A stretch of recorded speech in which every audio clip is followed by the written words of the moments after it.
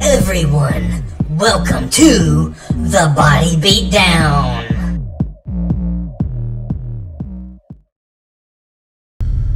Hey, what's going on, guys? How's everybody doing today?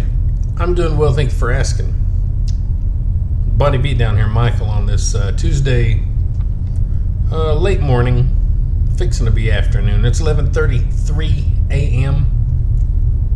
So I posted on my community page on YouTube there, or whatever it's called now, that I had a few things that I wanted to talk about and go over. And I haven't rehearsed anything. I don't have anything wrote down except the topics I want to cover. So I'm going to be kind of, little sporadic and all over the place probably with what I have to say. And excuse the thundering noise out there. It's the county, city, state, whatever, deciding it's a good time to go ahead and meal up and repave this main road out here that we're 2 days away from school starting. And there's 3 schools here. We live on a 3-school road. So probably not the best time to start that. Probably should have done that maybe the 2 months we were out of school. But we'll see. Maybe they'll be done tomorrow. Anywho, so first things first, let's talk about a workout from Monday, my chest workout. And if you keep up with everything, my channel, all that good stuff, you know that Monday I went for my 1 rep max long-term goal, flat bench press PR. Well, that's a lot to say right there. 405 pound bench. And to go ahead and spoil the video, please go watch anyways, please. I did make the lift, and with pretty much relative ease, and but I got wrote down here that I kind of want to talk about the mental aspect of all of that, and the mental aspect of having 405 pounds over your face like that. Now, those of us out here that work out, we have heavy lifts that we do, and I've had, I've done my 500 pound deadlift. I've done a 425 pound squat. I've even done a 225, 245, 255, 75, 75, 275 pound sitting barbell shoulder press. And there's a lot of lifts out there that we have quite a bit of weight that we're moving. And I even had an accident with my shoulder press where I got a video on here, but you can go find it. It was pretty fun. But I was sitting down and I thought, well, why don't I use my belt and belt me to the seat so I don't move out of the seat so much. I don't like coming out of the seat when I'm pressing. And I just used a standard Dollar General dress belt that I had, and needless to say, it popped apart when I wish it would not have. And I popped out of the seat and my arms went back with the bar, and the bar went back behind me and the seat, because I had the seat of the bench up like that. And so I'm sitting there with 275 pounds at the time, 70 or 75, I don't remember, and and it's like on my hair. And anyway, eventually I got out from under it, and it rolled down and came down on the bench like that and bent my bar. Stupid. Anyway, things happen. But that didn't startle me or rattle me or it wasn't a big mental game for whatever reason to get over that and to go on and do greater things. But the 405 pound bench press kind of was a mental game. Just imagining laying there on the bench with your deadlift or your squat or whatever it might be, above your face like that, and anything can happen. Now, for those of you that don't know, I just got this big cage back here. I just got that 2 weeks ago yesterday. Until then, I just had your standard 2-post rack and no safeties, just J-hooks So everything I've done up to this point has been without safeties or anyone here spotting me or anything at all. So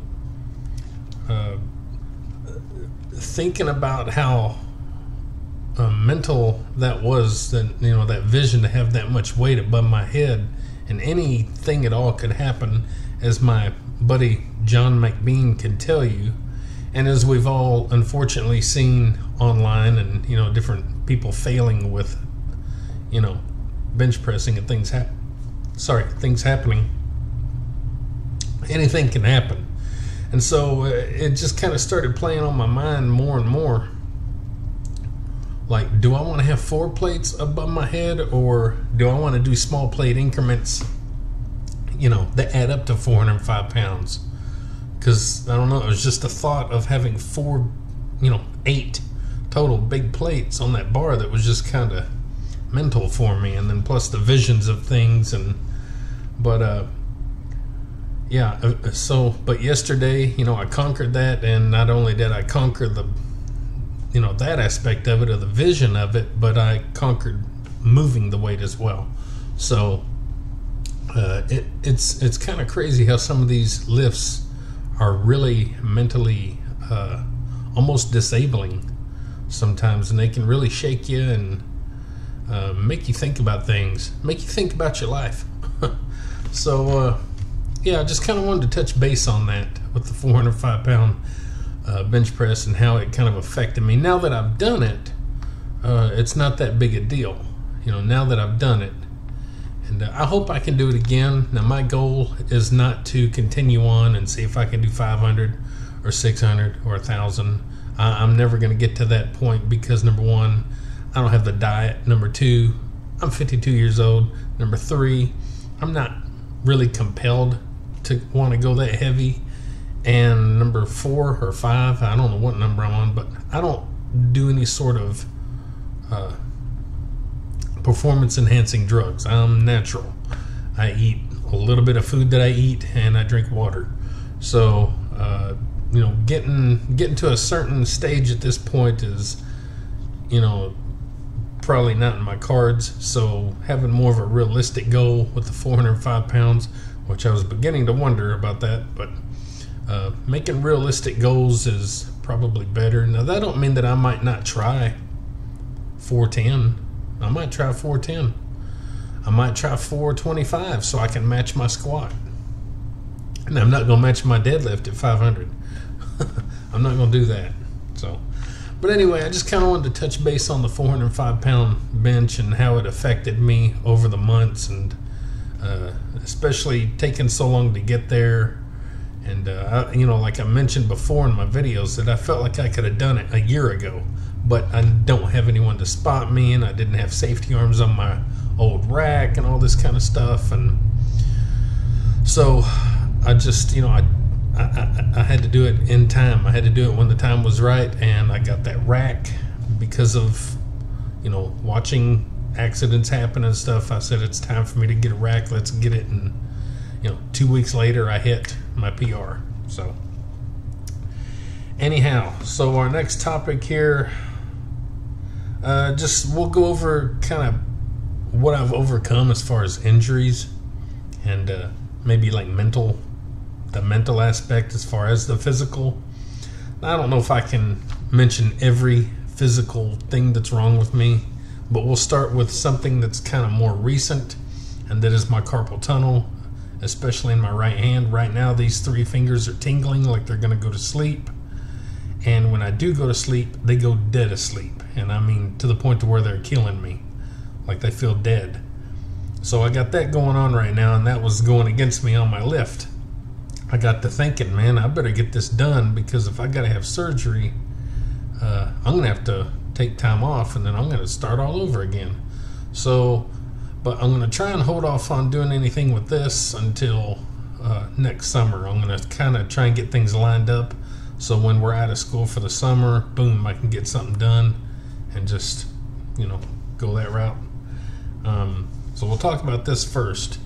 Let's talk about my shoulders. Again, those of you that have seen my videos, you've heard and seen this a million times. I hurt one shoulder at one friend's house bench pressing. I hurt another shoulder at another friend's house bench pressing. We're talking early 2000s, way early. And we're not talking about just a little pain. I was going in for surgery on my right one. I was supposed to have surgery on it like on a Monday, but over the weekend before, I said, screw it, I'm going to bench press.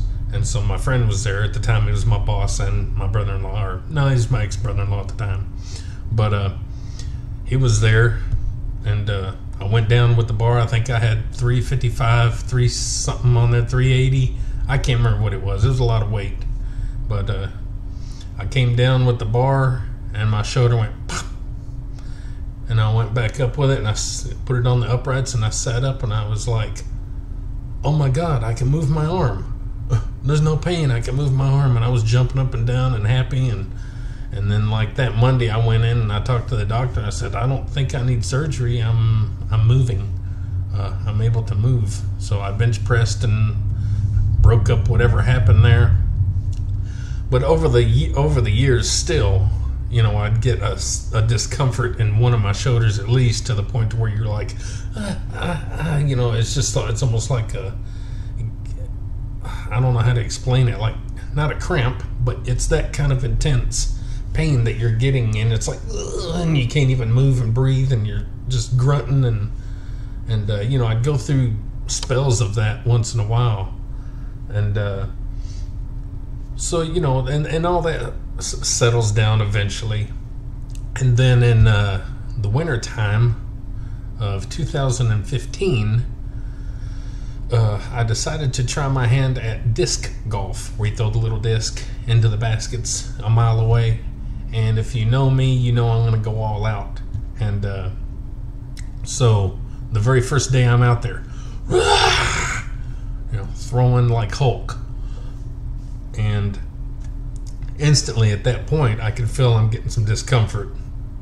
But stupid me, I keep going that day and keep going harder and throwing hard. And then I go back another day, and I go back another day and another day. And within like less than a week's time, this shoulder was completely felt ripped apart. All the tissue, like I had scar tissue coming on, everything was ripped apart. And I was going out there a month later and standing by the basket going like this, literally flicking, just trying to have some fun. That's how bad it was. And that's how stupid I am. I just kept going and going. And but I've not really had it looked at, but I know it's scar tissue. I know it's ripped. You know, I know all that happened. You can just tell when you've had enough problems and stuff, and you just use your common sense. You can kind of tell. It wasn't bone related. It's soft tissue related. So it was just all ripped apart, and you can feel the lumps under my skin, probably where all the inflammation and the scar tissue and all that is. You can literally see it sometimes. So extreme pain for a long time from 2015 on. And in 2016 is whenever I got my bicycle and I started riding my bike, because I had to do something. I've always done something, and so I had to do something. So I started cycling. Did that for 5.5 years. And in between, and in 2015, after all that, I decided that so I'm going back a little bit. So I decided, man, I got to work out. I got to do something. So I went and got a gym membership, and I was only able to go and do very, very little because it was just hurting so bad. And it just wasn't even worth me going. So eventually, a year later, I canceled my contract with them, and then I started riding my bike in 2016. February 11th, I got my bike. February 13th was my first bike ride. Yes, I remember. So I cycled for 5.5 years, and I was also walking and doing stuff like that. So eventually, 2021, I decided to jump back in the workout game. I was like, well, I can't do anything heavy or anything, and I don't expect to, but maybe I'll get a adjustable bench and some, you know, quick adjustable dumbbells, you know, the kind you turn the handle or things or whatever, some kind of quick. I can get a little bit of strength training in my life along with my cycling. Well, shopped around for that, and long story short, I ended up with a lot of stuff. Why? Because I woke up one day and my shoulder was completely not hurting at all. So as soon as I noticed that, that's when I started shopping for more typical barbell and, you know, stuff like that. So that's my story with my shoulders, and off and on they've kind of got a little bit inflamed here and there since I've been working out again, but I've worked through it, obviously. So that's my carpal tunnel, my shoulders, and also my neck is not great. I've had 12 pieces of drywall fall directly on my forehead and about kill me. But yeah, so there's a neck problem. Got my back problem. Pulling concrete. Hello, beautiful. Yeah.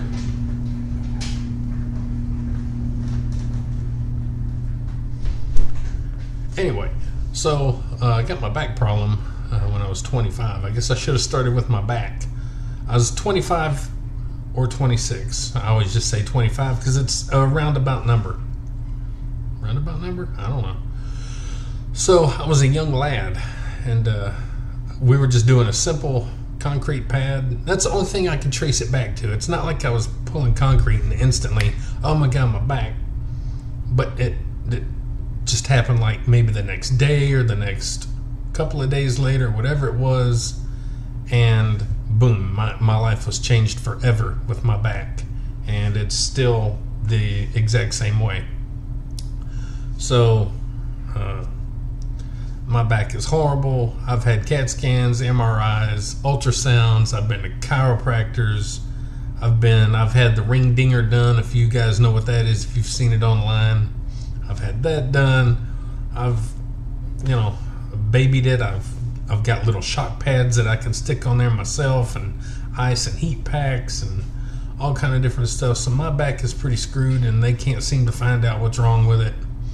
But something's wrong with it because I've wished I was dead since I was 25.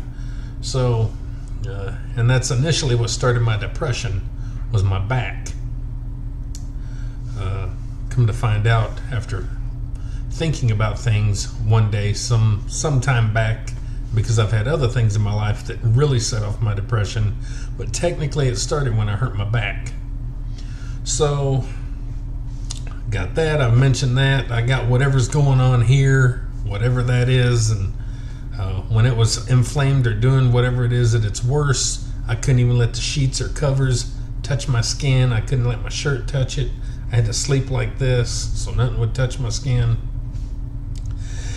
And I went to the ER, and only thing that they said was it could be the nerves from your back, possibly the ones that I guess attach over here to the front even,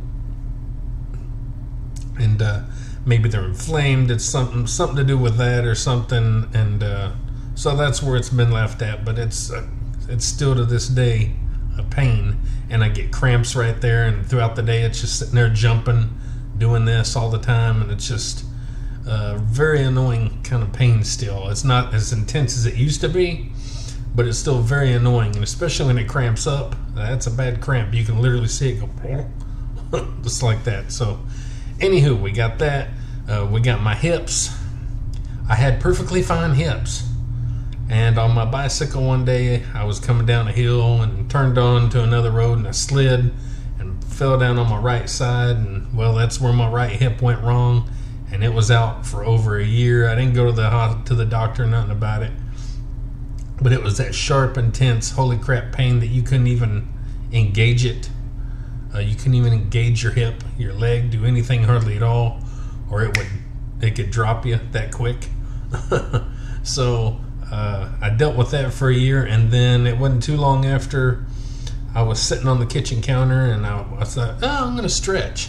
So I put my left foot up on my right leg and pushed my left knee down like so, and boom, exact same pain, exact same. So, but that lasted only a couple of months or so, and it finally took care of itself.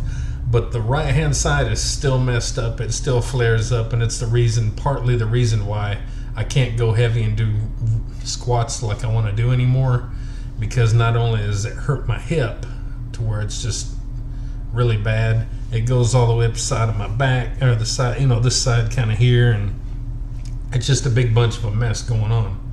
So my knees are not great. Again, I was in construction for a lot of years, and up and down ladders and jumping off walls and jumping off big stacks of lumber and up and down here and up and down there. And plus I was always active and running around and playing basketball and doing stuff and running around with my kids and doing things. And so my knees aren't great, but they're the least of my worries. And the same thing with my ankles. My ankles are naturally bad. I can just be standing there and fall down and twist my ankles, and they'll be that big. But I haven't done that in a long time. And I hope to keep that even a longer time. That is some of the worst pain that you'll go through. Whew, boy, it's horrible. So we have that. I know there's something else I'm going to forget. Of course, I do have like arthritis and stuff in my wrist and carpal tunnel. I know I got it in both hands, but this one here is like really bad now. So my elbows are not what I'd call bad. I do have a slight symptoms of golfer's elbow, tennis elbow. I did hyperextend, or whatever you want to call this elbow, one time hitting a heavy bag years ago. I was too far out from the bag, and I actually missed the bag, and I swung really hard, and my arm just like that, and my elbow was, pretty sore, pretty painful for years, for a long time. And plus working construction didn't help it.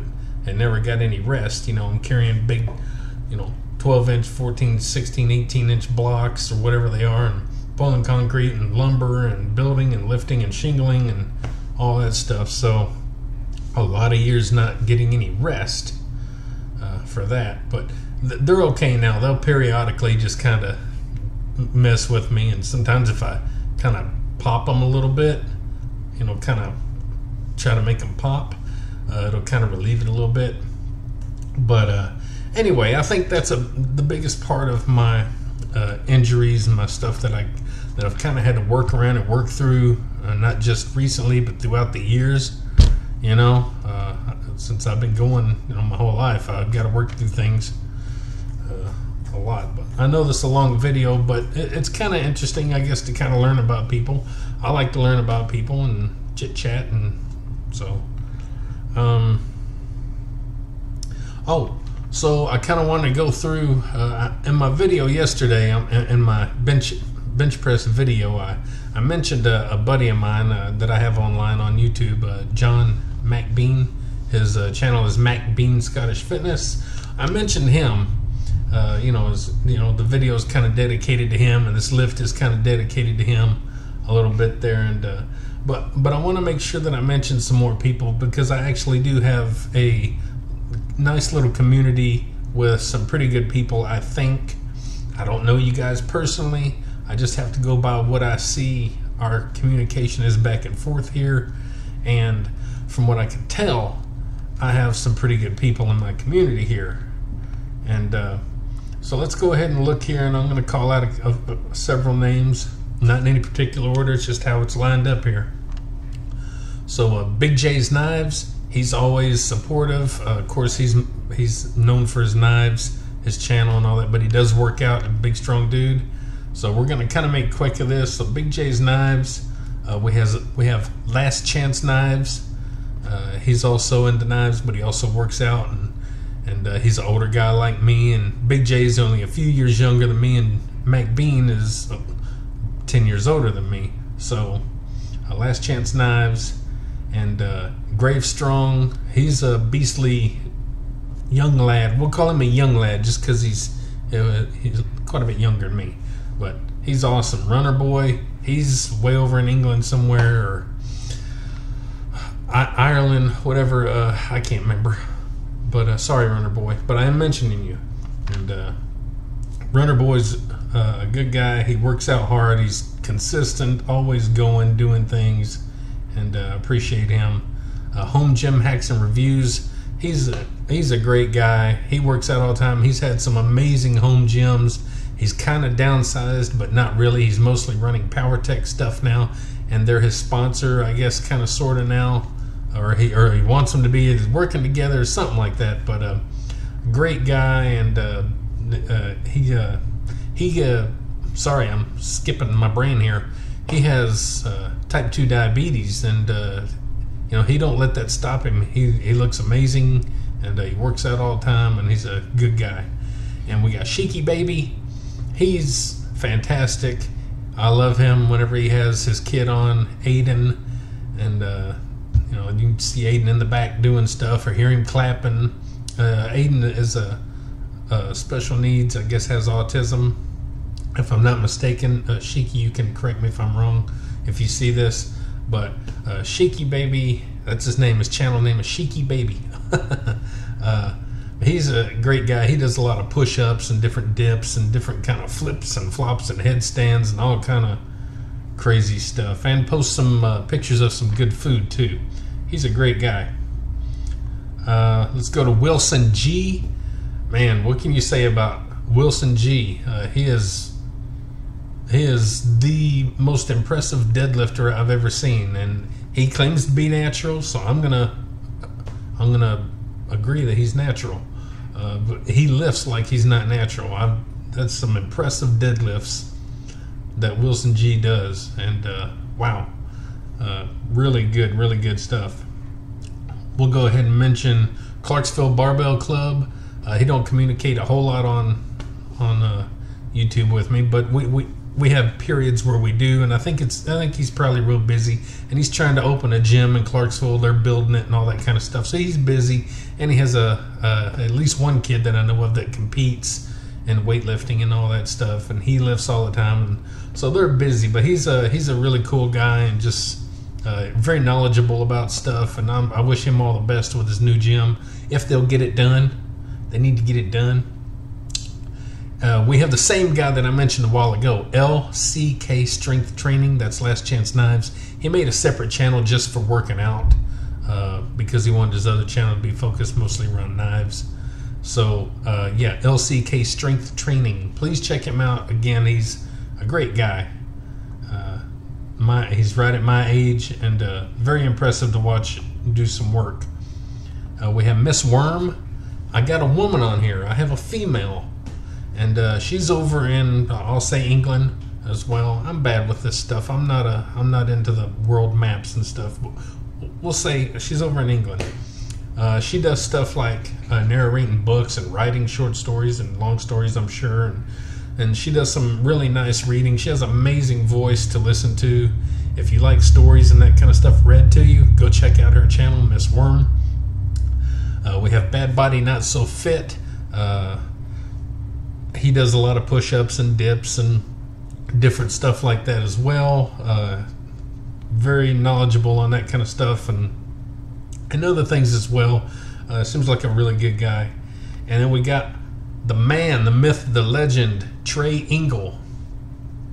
He's a Larson press master. That's what I'll call him these days. And not just a Larson press, but he does reverse bench pressing now. Reverse grip where you hold like this. Crazy. He's doing really good on that. So he's a bench press master.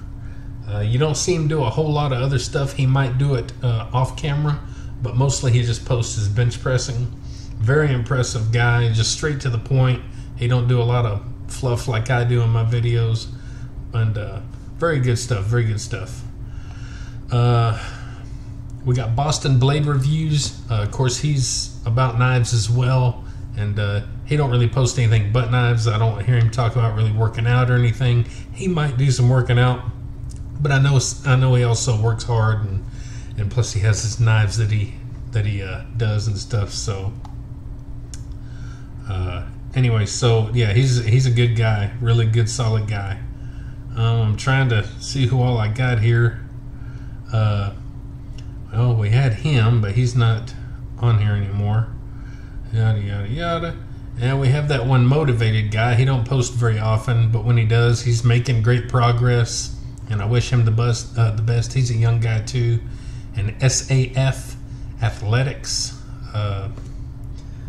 He don't post a whole lot, but he's kind of one of those that'll stop for a while and then post, then stop for a while and post. And he's super strong guy, same age as me, very much into all the basic lifts, and plus he does other like events, throwing things, whatever all that kind of stuff is, where you throw stuff, he throws things.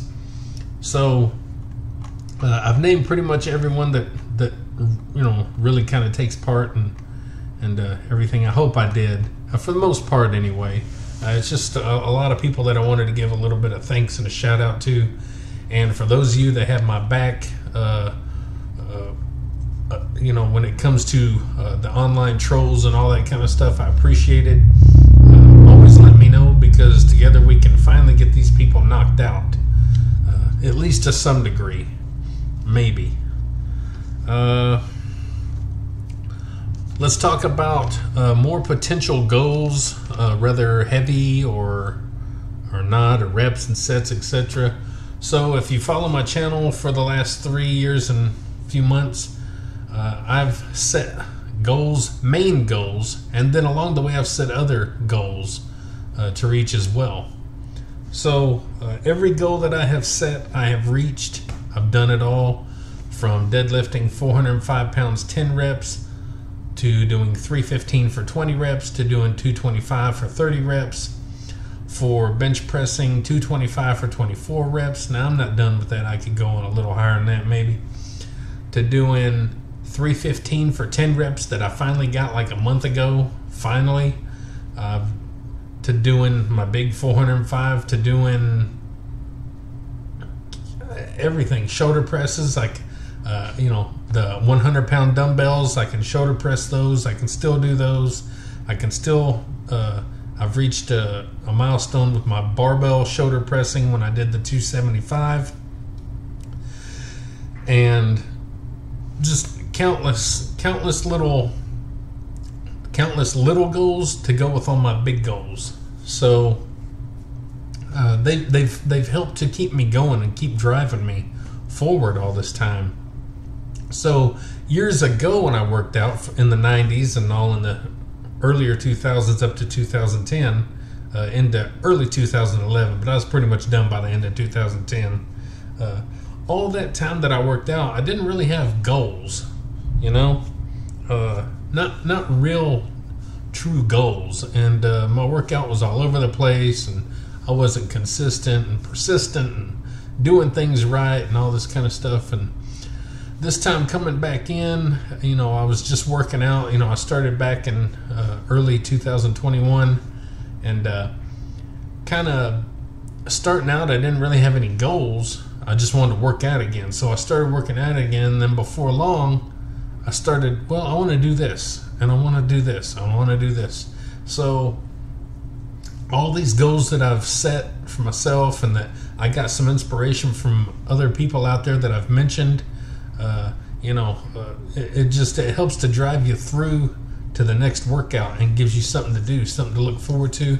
And then if you feel like you want to, you up it again. You maybe do more on that. So I think growing up and being older and looking at things how I look at things now, and experiencing what I've experienced working out, I think you need to have some sort of goal. I think it just helps to drive you and to help give you more of that reason to get in that gym and do what you're supposed to do. So we'll end it on that one.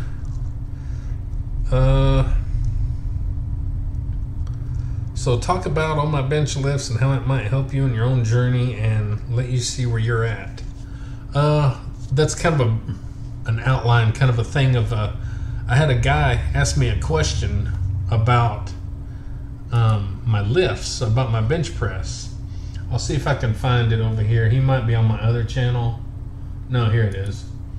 So a guy asked me a few hours back, if you don't mind me asking, what did your progression look like? I'm currently able to hit 315 for 6 reps. I'm aiming for 10 before I make the push to 405. So that question right there got me to thinking, about stuff, and what I can tell you what I replied back. I'll tell you what I replied back as far as just pertaining to this question. I said, as far as my 315 goes, I've been able to get 8 and 9 on regular for quite some time now. Finally, about a month ago or so, I hit 10 reps. I can hit 300 for 10 reps. I think I've hit it for 11 a little while back. I can hit 355 for 3, 365 for 2, 225 for 24, 275 for 15. It takes time. For me, I felt I could have hit 405 like a year ago, but I didn't have anyone to spot me, yada, yada, yada. And I told him, just keep on grinding. Some days are good, some days are not so good, but eventually if you want it, you're going to get it. So that's just how it is in my mind. As far as my bench press goes, you can't just go for those heavy weights, because you're not building up the foundation for the body to reach those heavy weights. And you got to be able to reach some heavier reps and weights to be able to reach that higher goal. In my humble opinion, like, it's good to be able to do 300 pounds for 10 reps. It's good to be able to do 315 for 10 reps. It's good to be able to do 275 for 15, 225 for 20 plus. It's good to be able to do that, because it's helping to build the foundation that you need to be able to drive those higher weights. It's nothing that I can truly explain. It's nothing any of you can truly explain. It's just kind of a feeling. It's just kind of how you feel like it really works.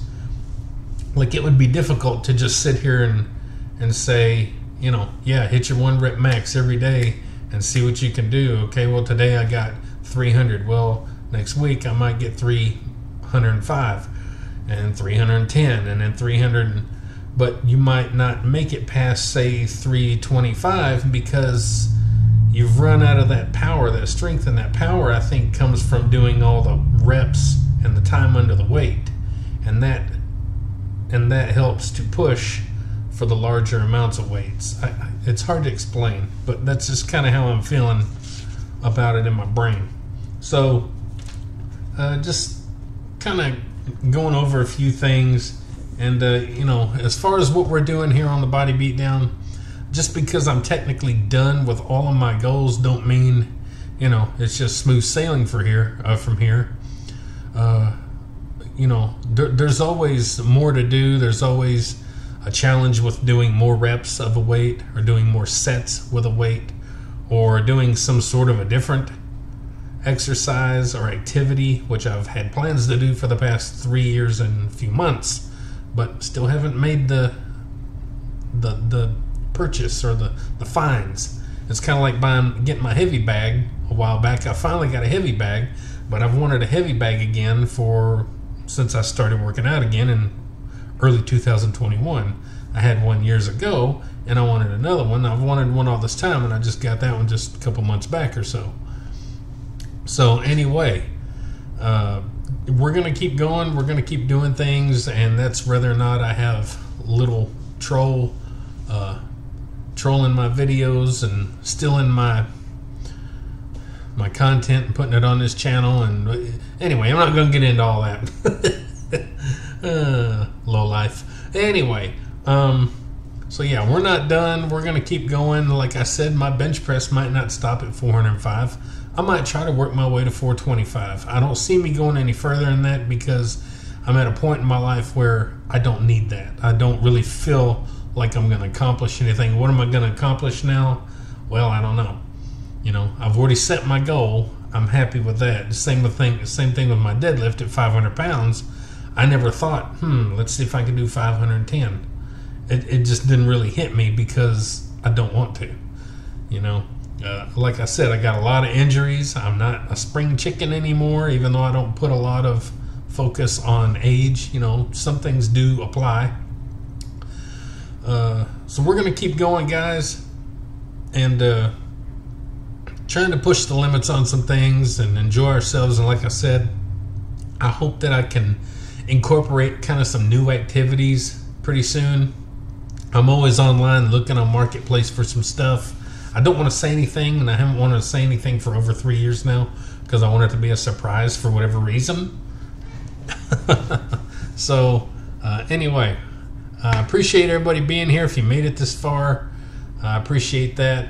I think it's good to talk to people on your channel and get to learn things about people, and I just that's just kind of how I am. I'm kind of one of those, I guess, maybe old school guys that like to talk and have conversations and stuff. There's a lot of us out there. I think once you get to a certain age, you like to do that. So anyway, guys, if you've stuck around this long, and I hope you have, if not, well, shame on you. So maybe like, share, subscribe, comment, all that good stuff to the Body Beatdown. That's me, Michael, your incredible host. And stick around, guys. We're not done. Get up, get out, get rad, do it to it, and we'll see you next time on the Body Beatdown, guys. See y'all later. Get up, get out, get rad, and do it to it!